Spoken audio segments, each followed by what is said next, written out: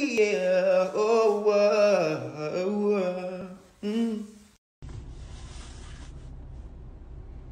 Y'all asking me if that's my real number. It is my real number. Text a nigga right now, you feel me? Smyth has died. He was 28. The R&B singer's older brother Denzel confirmed the tragic news with a video posted on Smyth's Instagram page Thursday, saying the win-win singer, whose real name was Brandon Smyth, passed away this morning from respiratory failure after a long battle with pulmonary fibrosis. On behalf of my brother and my family, we want to thank you.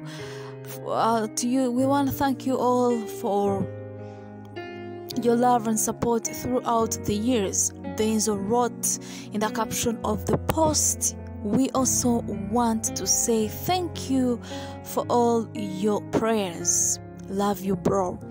In the video, he noted that his brother often talked about how he loved his fans and had been watching dance challenges for his latest released song, Twerkaholic, 3 weeks ago while he was in the intensive care unit at the hospital.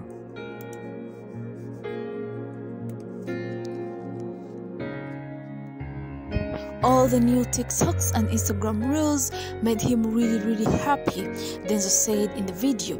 He was able to have a smoother process.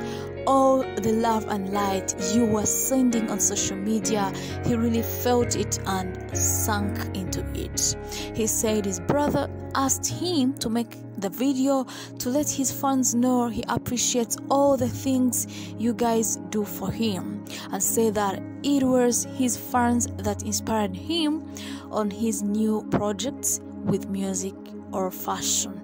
Denzel said the family asked for privacy at this time. However, he said the family will update fans on funeral services and will consider live streaming for his funeral for fans outside Florida.